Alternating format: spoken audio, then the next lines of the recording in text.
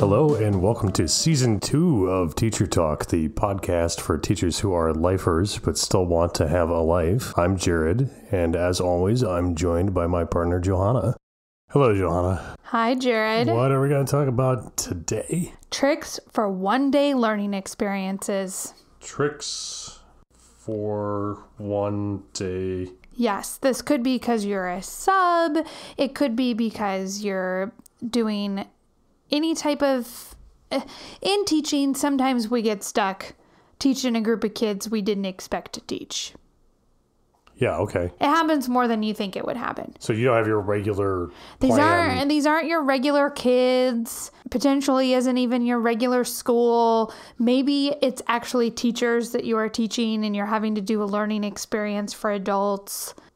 These tricks work if you are going into a setting where you're supposed to be the teacher, but there's no sort of like, and we're doing this the next day and the day after that and the day after that. You didn't have something to build upon, and you're not coming back to it after that. It's a one-off. One-off. Yep.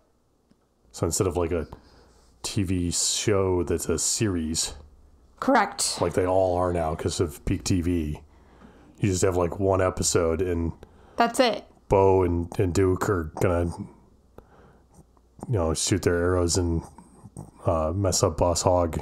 I have no idea which thing you're referencing. It's a Dukes of Hazzard. Oh, okay. Most TV used to be one-off episodes, basically. Oh, really? Yeah, they didn't really carry much. I mean, it was the same characters from show to show, but they didn't. What happened in the previous episode didn't have much to do with the current episode. Oh, yeah. Like on Cheers, like they talk. There was a running gag about like Cliff went to Florida, but like you didn't need to know that because back then, it was broadcast, so they didn't want people like refusing to turn in for episode 12 because they hadn't seen episode 9, right? Yes. That'd be bad. It's why like sequels don't get numbers after like 3 in movies. So you have like Terminator 1 and Terminator 2 and Terminator 3. But like the last Terminator was like Terminator Dark Fate. Got it. They don't want to say Terminator 7. Because Because they're like, oh, well, I didn't see 4, 5, or 6. What am I going to do? Even though it turns out Terminator Dark Fate is really kind of a sequel to Terminator 2 because of time travel. But it doesn't matter that much. Yep. Since I haven't seen the Terminator movies, let's dive on in. One-off. Like we're writing a Twilight Zone episode. Or a Black Mirror for the kids. It's Twilight Zone, but new. Okay. Except not the new Twilight Zone. No one watched that. Got it. One-off. One-offs. Got it. Okay. So, first thing, shake the hand or high five or greet every student or person as they walk into the space. That'd be on your Keno game, right? What's that? It's like a pickup artist thing. It is? Yeah. Oh, okay. So if you're trying to pick up women, you gotta like touch them. Okay. But not creepily. That's creepy. Yeah, this is not creepy. Yeah. This is like, I acknowledge that you are a person I do not know and that I am a person like that you don't know and that we should meet each other. It's actually kind of the same basic purpose. Yeah, and it's going to cause... establishing physical contact, you're creating warmth and confidence into the relationship. It's going to cause a backlog. And if you happen to be listening to this and there's going to be like more than 70 people, then it's probably not going to be possible. But then you could walk around to the different tables before you start. But you gotta, by treating them like an individual, you're going to get, everything else is just going to be better. So do that. I bet you do eye contact while you're doing that too. Yeah, eye contact. Uh-huh. Just like the pickup artist. Yeah, I mean, sit yourself in a chair if they're little kids so that you're at their eye level. It makes it easier than the kid. You don't have to say like, please look up. You'll be at the kid's eye level already. And yeah, greet them. Immediate positive personal relationship. Yep, smile. Yep, all that. Got it. Okay, next. As soon as they walk into the space, if you're subbing and there isn't a bell ringer or an activity for them to do as soon as they come into the room, which a lot of times, particularly elementary, the teacher probably already has a structure where the kids are supposed to, there's some sort of routine or process or something that they're supposed to do right away when they get in the space. But in case there isn't one, you should have one pre-planned in your back pocket. Okay. Like, give me like one example. You could have a little survey that they fill out. Kind of like an icebreaker? Sort of. More like, tell me a little bit more about you. So, for example, you could ask them how much... Like an icebreaker? Sure. How much do they enjoy this class? Is there anything that they should know about you so that you can have a successful learning experience? It could include a little blurb about who you are, so they're getting to know a little bit about you. But the main point is that you've got an activity to do at the very beginning, so you have order established from the outset. Yeah, and it gives you something like if they're being disrespectful or naughty or aren't doing something that they're supposed to, like rather than saying like, don't throw blah, blah, blah, blah, blah, instead you can ask like, oh, did you already complete da-da-da? It could be if the teacher has a projector, it could be that you're showing some sort of interesting video that's going to catch their attention, or just anything that kind of sets a positive, good tone.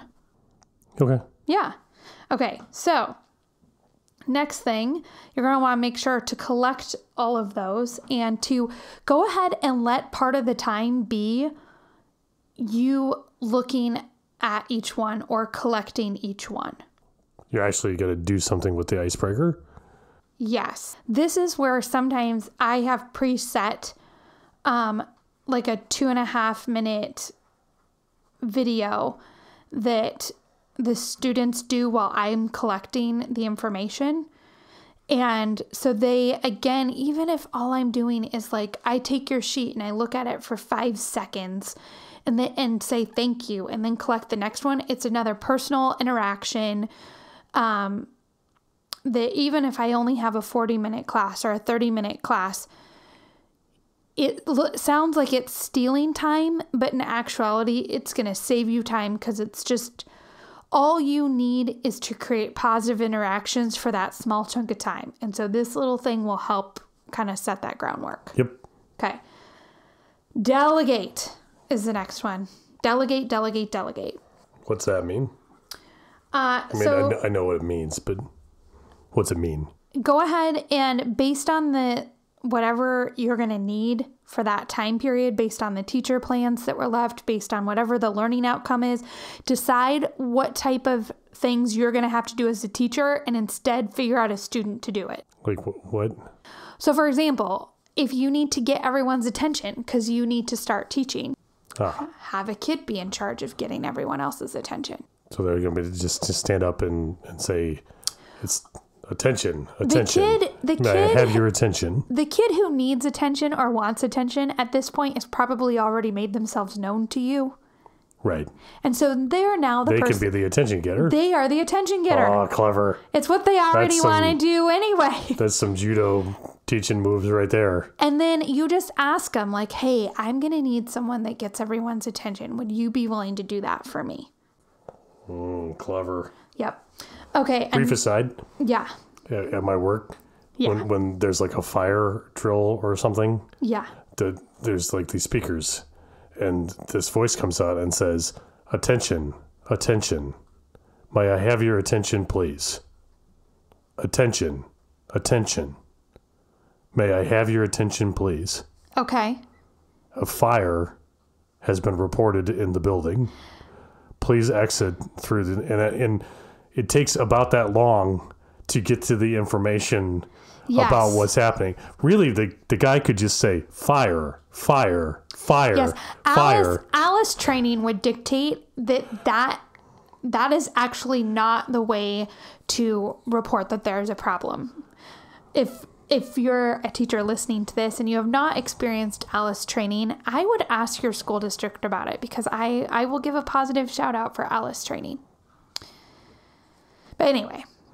I find it very annoying because you're sitting there Waiting to find, yes, that is not what you need. Is there a shooter? Is there a storm? Is there a fire? I'd like to kind of, I mean, it's usually a drill, or it's always a drill in my experience. But theoretically, someday it won't be. And I'll be sitting there on fire, waiting for the person to make sure that I have his attention. Yes. Yes. Yes. Anyway. Okay. The attention needer becomes the attention getter. Yes. And you're killing two birds with one stone there somehow. Because I need you to get everyone's attention. Yeah. And they might do something very disrespectful to get it. But on the other hand, if they had to go to those lengths to get the attention, A, probably they're the type of kid that all the other kids stop and listen to anyway. And B, well, apparently that's what was needed to get everyone's attention. Like, I mean, you just, at this point, you don't get to set more than the tone than you already have, right? You've greeted every person. You asked about who they were as people. You made a second personal interaction. If the kid yells, "Everybody shut up," well, I mean, they did get everyone's attention. What's another delegation example? Okay, timekeeper. What's that person do? So after you get everyone's attention, show another line of respect by saying, like, okay, so our time gets done at da-da-da-da-da. What time should we make sure we stop so everyone can get packed up and ready? Like, what's a reasonable amount of time? And some kid will be like, 15 minutes. And, probably too much. And then you just ignore them. And then you find some quiet person and you're like, how much time do you think they need? And they'll be like 3 minutes, and you'll be like, great, I want you to be my timekeeper. And then also the teacher has outlined for us that we're supposed to do this, this, and this. How much time should we dictate for each one of those activities? Okay, will you be our timekeeper for that? So now again, the timekeeper though is just turning to the attention seeker. And they are saying like, hey, we're supposed to move on to the next activity.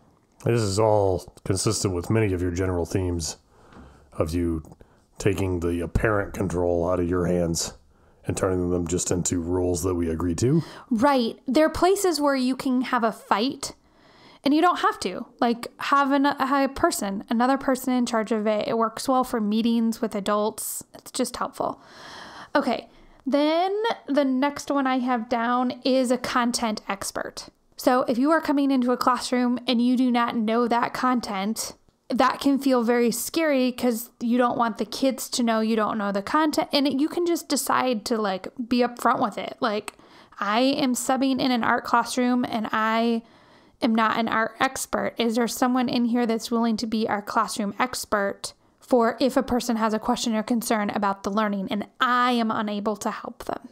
In business, we call this SMEs. Okay, well, a lot of times no kid will volunteer themselves, so you have to ask for someone to nominate a friend. Clever. Yeah, and you can get 3 or 4. Like, it doesn't matter. Like, just be willing to say like, okay, and so we'll agree that da-da-da and da-da-da and da-da-da are our content experts. You're going to go see them. If you see me and it doesn't work and I can't help you, then we'll move on to them. Okay. If you have questions about how to do things. Yeah. I also recommend an attendance taker. Teachers can worry about this one because what if a kid lies about the attendance? Oh, no. We're going to get to that in a second. Another great one is a note taker. So if you are subbing, you create some sort of subplan, like you create subnotes, right? To tell what's going on. You need someone that's going to like dictate what happened in the classroom. Like, what did I do as your teacher? Like, again, you're taking it out of the hands of you. So this is where you can say like, so-and-so was our attention getter, so-and-so was this. And if they're high school kids, they're not going to want to volunteer for any of this stuff. So you're just going to have to start pinpointing people out. And you can tell this by whoever like didn't give you a warm, fuzzy vibe. They probably need a job, because if they have a job, right, then there's buy-in and then they're not going to be a problem.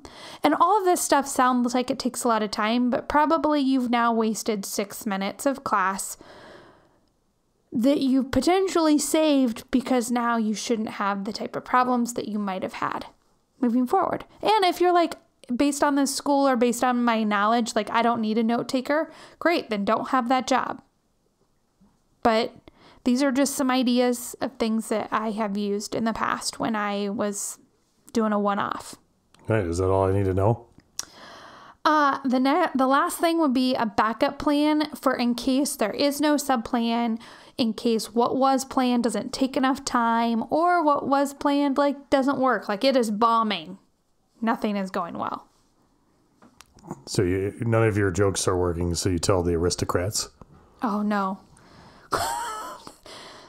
It's the same principle. Okay. Oh, yeah, because you're a comic. Okay, I was going to say the aristocrats joke can be really like... Don't do that in the school. Yeah, but don't do that. You had your set. You thought it was going to work. It didn't work. The audience doesn't have it. It says, okay. It's time to go to the aristocrats. Yes, that is what you need. And what's a school example of the aristocrats joke? The string game, always... any team bonding activity. So the string game is when you put kids in like groups of like 4 or 5 or 10. If you do longer than 10, it takes a really long time. And you randomly you get them in a circle, and then you randomly hand a string. They have to untie themselves. To all the different kids, and then they have to all untie themselves into a long thing. Another one is that you have like a poster, and like you just go to the Walmarts or whatever and buy a poster, glue it onto poster board so it's stiffer, and then you can either cut it out in squares or you can cut it out in actual puzzle pieces, but then you physically hand 2 puzzle pieces to Jared, 2 puzzle pieces to the next kid. Again, don't do groups larger than 10. Team puzzle putting togetherness. Yes. Yeah. Don't make it too complicated. It's harder than you think it would be, but you'll be shocked at how they naturally start to care to put together the puzzle. Cards, any sort of card game also can go well. And this is just to keep order. You're saying we're giving up on learning. You've given up. At this point, you have given up. Our goal now is to just not have any serious discipline issues to have. Really bad happen. Yeah. Okay, Go videos also work extremely well. Like, let's say you have total chaos. Like, there is literally not one single kid that is with you. It is very, very bad. If you have a projector, turn the lights off, put on an okay Go video, or like the Humans Can Do Incredible Things video, and they will magically all start sitting down and watching. Okay Go videos are pretty neat. Do we need to say what those are? Type in OK Go. They're a band. No, I don't think they play the music. No, they're a band. They are? That is their music? Yeah. I didn't know that. I thought they were just the artists who made the... No, they're a band. Those are just their music videos. Yes. Those are just their music videos? Yeah. Shoot, they're better than I thought they were. I thought they were like... You didn't notice the music all sounds basically, similar? Like, I thought they had some sort of contract. Yeah. No, they're a band. They made a music video with themselves on the treadmills. And It was a big hit with this single take choreographed thing. And they've gone kind of nuts since then doing single take choreographed videos that are pretty amazing. I dare a human, if the OK Go videos are on, to not start watching after 2 minutes. Like, I dare them to. I don't think they can do it. They're pretty enrapturing. Yeah. All right, so as a substitute, you show up and you just play OK Go videos for the entire hour. Boom, we did it. No, recap. Tricks for one-day learning experiences, like you're a sub or you're filling in for someone. It's not really your classroom that you're running, so you're having to do one-day management of the classroom behavior. Yeah, or you're providing content or curriculum for teachers or whatever. You're going to act like a pickup artist, but not creepy. Don't be creepy. No, what? It's the same principles. The reason, but you're trying to get people to like you. You're going to try, yeah, right, exactly. And to do that here, you're going to do a handshake or a high five, some kind of physical contact with every person, unless it's a huge group, and make eye contact and smile while you're doing it. Yeah. Step 1. while you're doing this, you're going to notice the people that seem like they're mad at you for no reason. Yeah.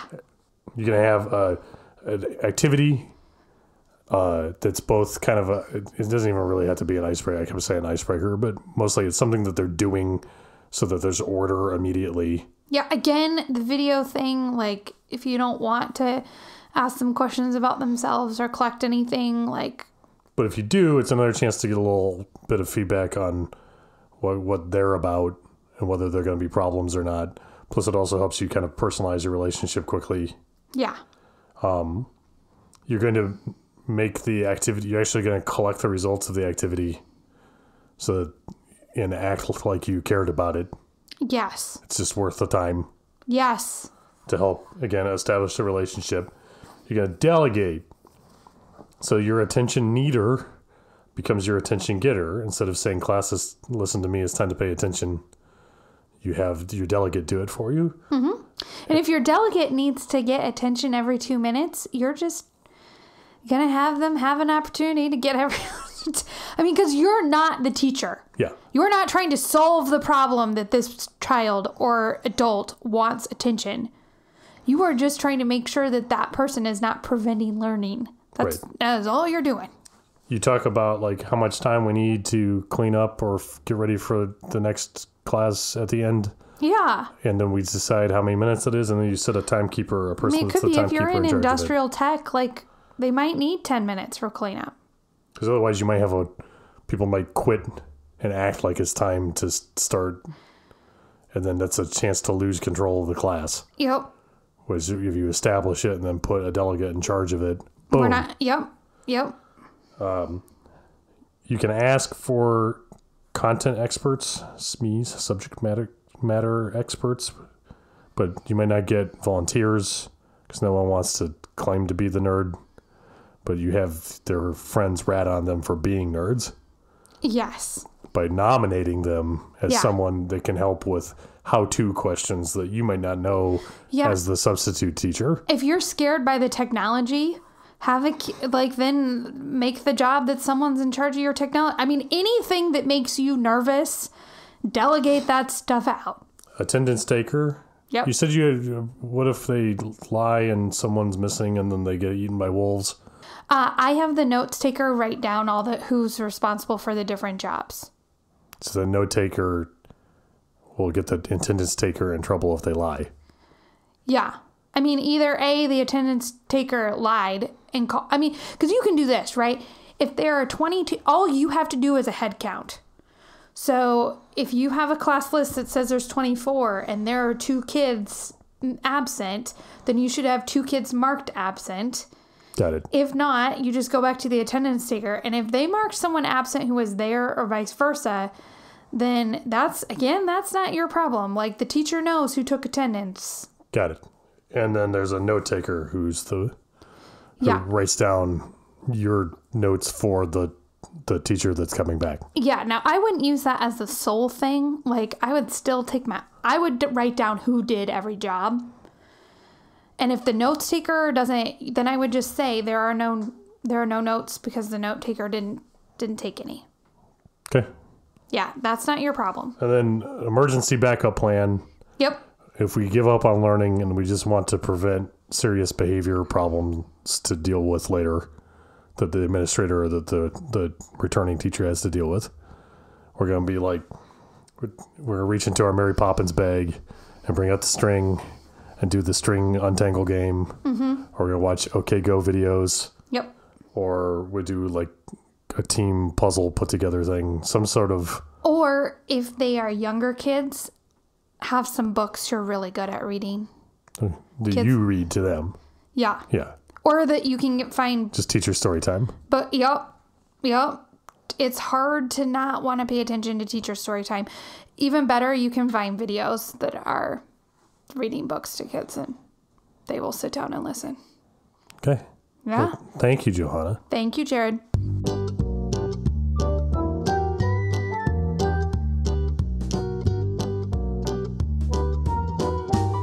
Johanna, do you get questions from listeners ever? Yes, we do. How do those listeners send you questions? They send us an email. Where does that email go? teachertalk4teachers@gmail.com. But wait, What kind of 4? How do I do 4? All of the 4s. They can do a number 4. They can write the word FOR, or they can do FOUR, even though that one doesn't quite make sense. Well, perfect. teachertalk4teachers@gmail.com. Yes. Thank you, Joanna. Thank you, Jared.